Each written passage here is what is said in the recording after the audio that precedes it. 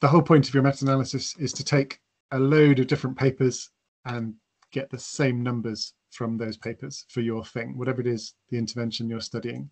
The three critical ones, which you can't do anything if you don't have these three, are the number of subjects, the mean, and the standard deviation. If there's no evidence in the paper that those things exist, you can stop there.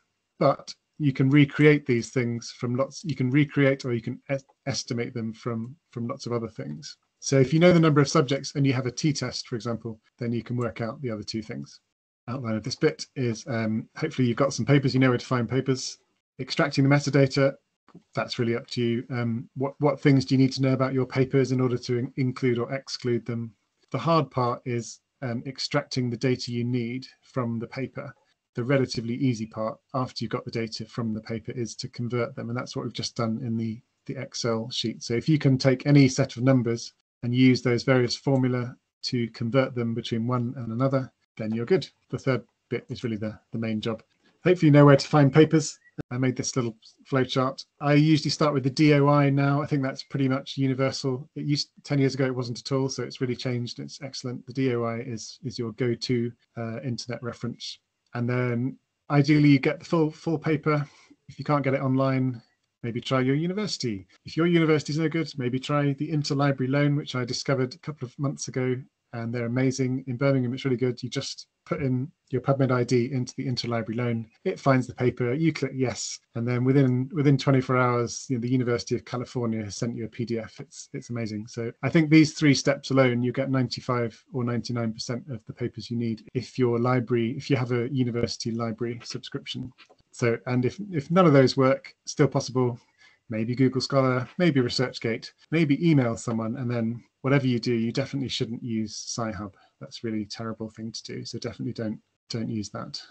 Once you've got the paper, that's all good. Hopefully, if you've done your planning correctly, you should know what you're looking for in the paper. So you should just be able to ignore the gloss and the introduction and the discussion. Just go straight in, get the bibliographic data you need. It might be PubMed IDs, DOIs, the name of the authors, the year, the lab, the country, whatever you need for to narrate your work. You probably want to know that who or what is being tested in your paper, so species, which groups, age, sex, any medical conditions, and then whatever else you need to categorize your data. The most important thing is probably the design in terms of meta-analysis. Are you comparing two time points in the same people or two different groups of people? Possibly both. So the metadata, pretty straightforward.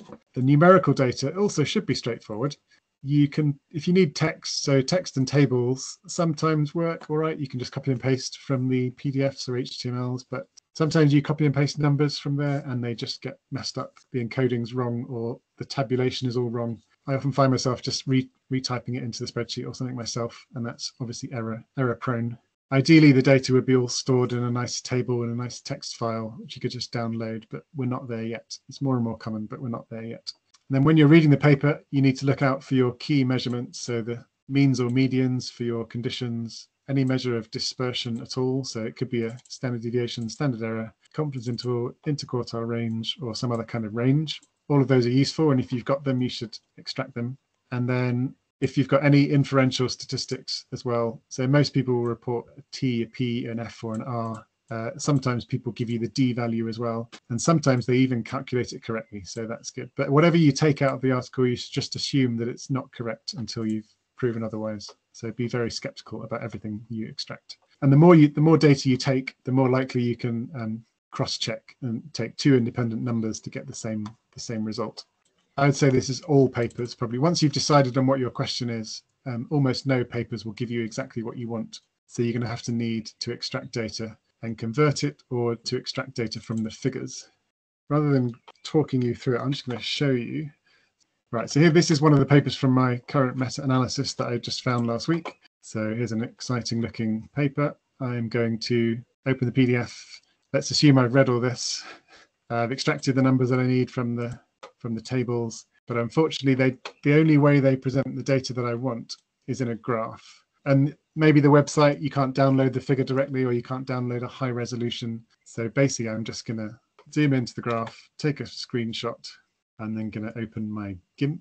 which GIMP's great. It's free and works on all platforms. I'm currently using it. This is a Linux computer. It works very well on Windows as well. Yeah, so this is what I normally do. If you have a better screenshot app, you can get it straight off the screen. I'm going to save myself a bit of space by converting it to a grayscale, and then I'm going to just save it. There we go. So now I've got that's the data I want to extract. So we've got two conditions in this case. One of the groups, or one of the conditions, the subjects have been given dopamine, and another one they've been given a placebo. This is a nice graph because I've got 2 time points before and after. I've got 2 groups, drug and no drug, and I've got the y-axis. And the good thing about this graph is they give me all the data, or most of it. So all those individual dots are the individual subjects. I've got the means of the crosses in the middle. I've got the probably the interquartile ranges on these box plots. So that's probably the outliers, and then the interquartile ranges, the median. So basically, this is ideal. This graph, it's a good example. That's why I picked it. It's got everything you need apart from one thing. Anyone want to guess what that one thing is? What's missing from this sort of repeated measures intervention? What would you ideally want from these graphs that you haven't got on this one? Can you then do a within subjects t-test on these data? Yeah, I'll save your machinations. The answer is no, you can't, because you don't know which subject. This dot here, you don't know which other dot that's related to. So you've got the individual data for each condition, and that's great. It's more than most papers will give you. There'll be a p-value in the paper somewhere, but the best thing you could have is a line connecting each of these dots with the same dot from the same participant. So if there were loads of lines connecting these dots, then you have everything you need. Unfortunately, almost no one does that, but you should. That's what I do with figures wise. I just zoom in, get the best figure at the best resolution, and then I use this thing called G3 data. It only works on Linux, so you'll have to use something else like WebPlot Digitizer, for example. On all of these plot digitizers, what you need to do is load a nice high resolution figure. Then you need to put X and Y positions on the graph. So when I'm doing the x-axis, if it's not a numerical scale, if it's categorical, I'll just choose the most distant points, call that 0, say I'm going to call that 5. So I've got a scale of 0 to 5. It doesn't matter because they're categorical, and I can just extract the data later. And then you put labels on the y-axis. So I'm going to go from, this is more important. So if you look at the zoom in bit on the left, I'm going to call that 0 because that's 0, and then I'm going to call that 2.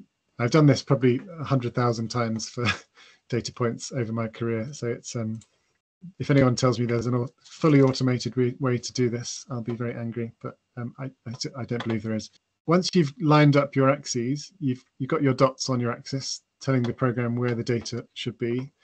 You can then just check that when you put your cursor on, say, 0, 1, that the data you get at the top up here is 0, 1, which is close enough. And then you just click away and start clicking on dots and extracting data. And this is the time-consuming part if you haven't got some sort of better way of doing it, which I don't think you do. So I would just click on all the dots and then export the data into a text file. And there it is. And you get X and Y, those 2 set of data.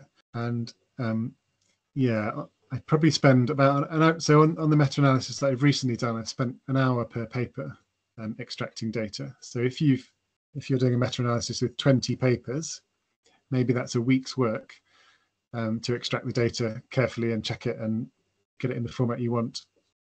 If you're doing stupidly 400 papers, like I am, that's a year's work. It's not full time, but it's like distribute it amongst the year. It's a lot of work.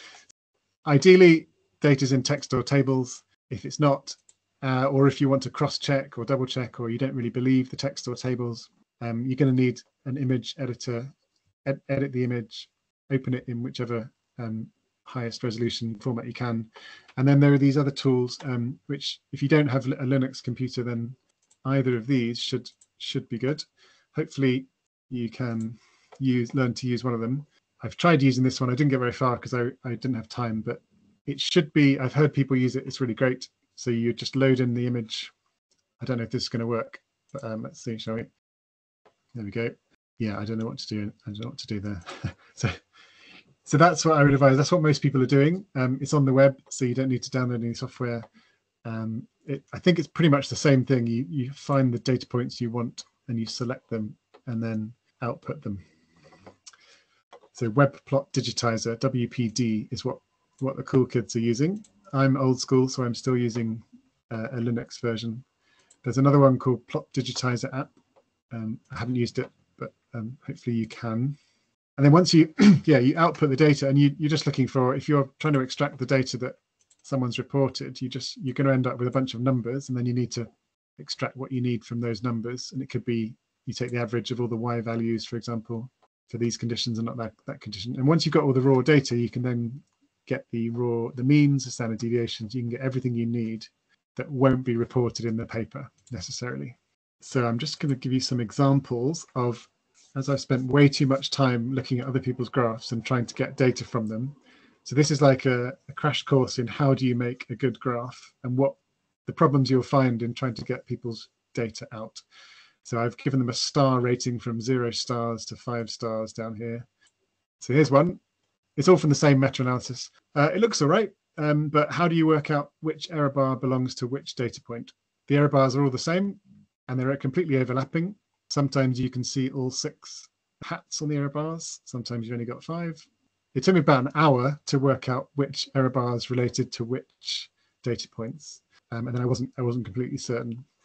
So it looks all right. Loads and loads of graphs look like this, but it's very difficult to get the variability that you want from that data.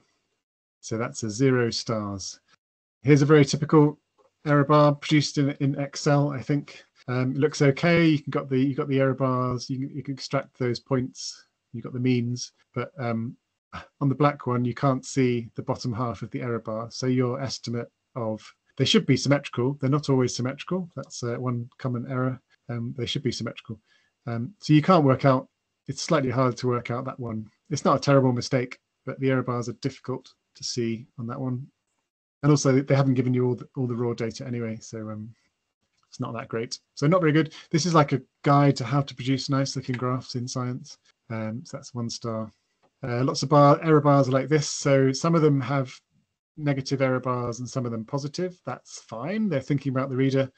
That's all fine. But the problem is when they overlap, this data point no longer has an error bar. So you can't work out.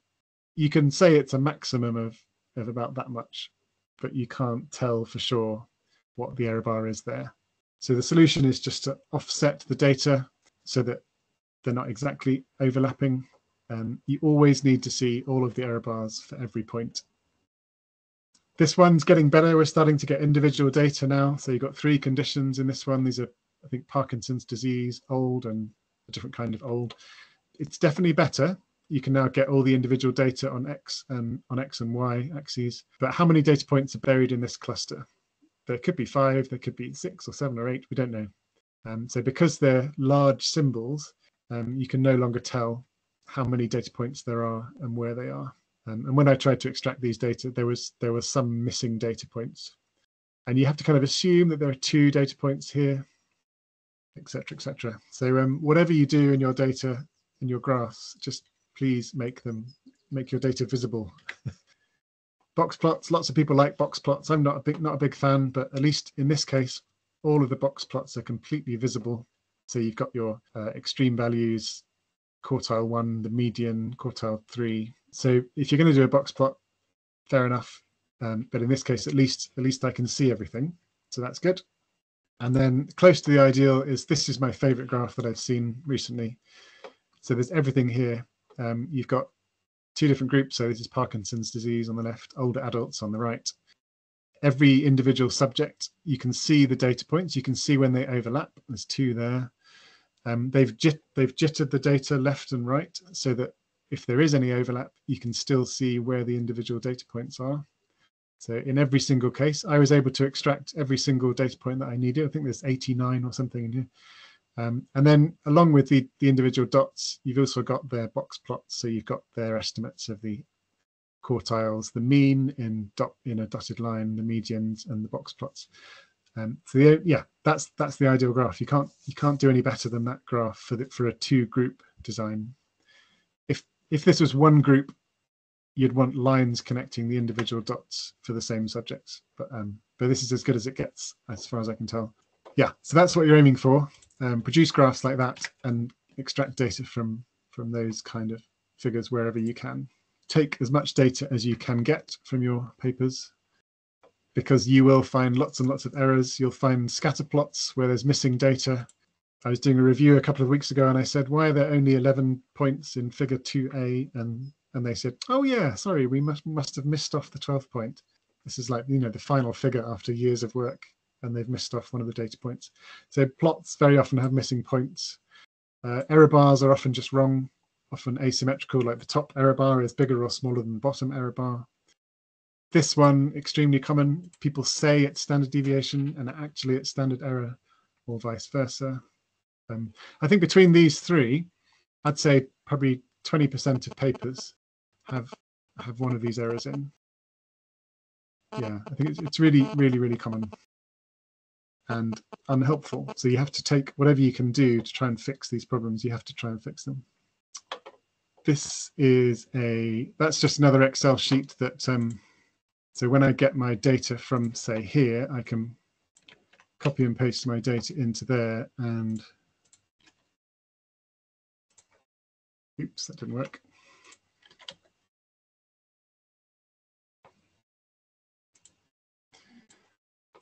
Yeah, so I've pasted 3 values and four values into there, and then from this thing I can, if I just want two numbers, I can extract those 2 numbers, which just processes the data from those raw data points so I can get what I need.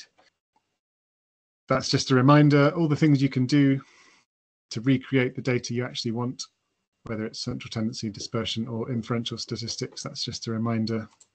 You could practice on some own papers if you want, but the idea is go through a paper you care about, try and recreate the stats that they've reported. And yeah, so when you're extracting data from figures, you're looking for basically something like this. So a bit of metadata to tell you what you're interested in, sample size, effect size, that could be Cohen's d, standard deviation, standard error, t, degrees of freedom. If you can get all of this from your papers about the critical effect size that you need, that's it. You've got everything. And really, at minimum, you just need those 3 columns. That's the absolute minimum you need to get.